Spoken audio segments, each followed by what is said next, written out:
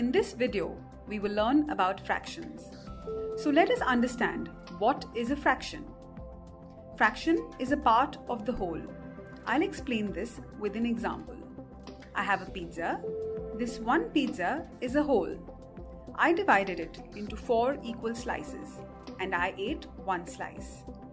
So the fraction of pizza that I ate is equal to 1/4.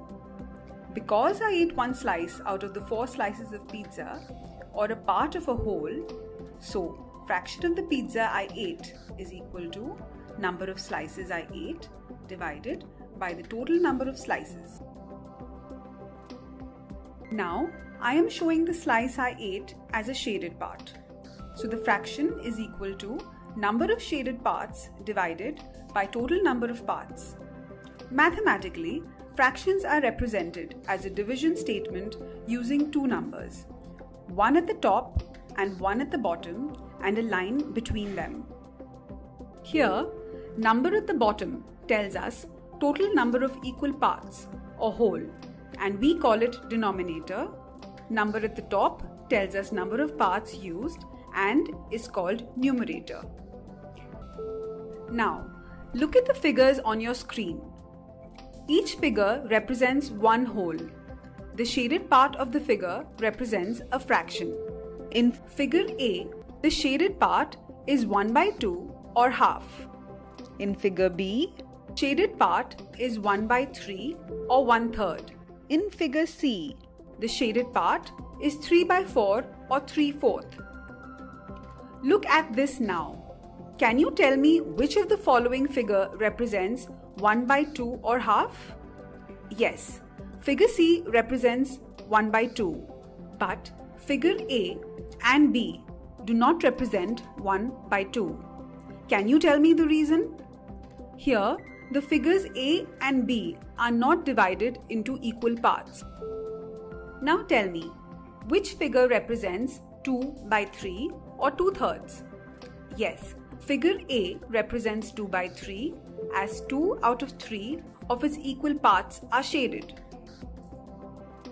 Let us now understand representation of fractions. We can represent fractions in many different ways. First method to represent fractions is by partially shading the figures.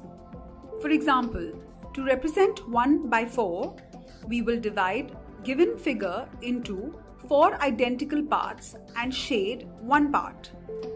Now let us see how to represent various other fractions using partially shaded figures.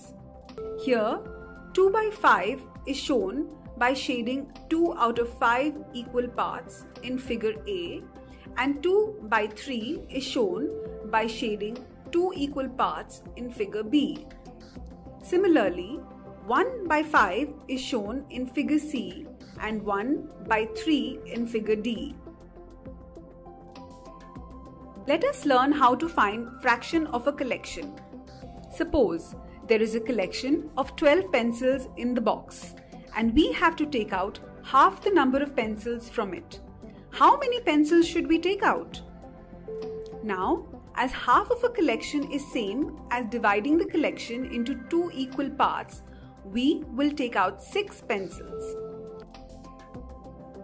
Similarly, 1/3 of a collection is same as dividing the collection into 3 equal parts. So, 1/3 of 12 pencils will be 4.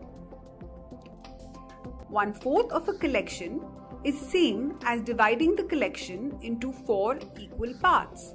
So, 1/4 of 12 pencils will be 3. Now, let us see how to represent fractions using number segments. Firstly, let us take a line segment OA of 1 unit length. Now, to represent 3/4, we have divided OA into 4 equal segments. Because the total number of parts here is 4 and marked each division as 1, 2, 3 and 4. Now on marking B at 3, we can say OB represents 3/4 of OA. While representing fractions, the whole should be divided into equal parts always.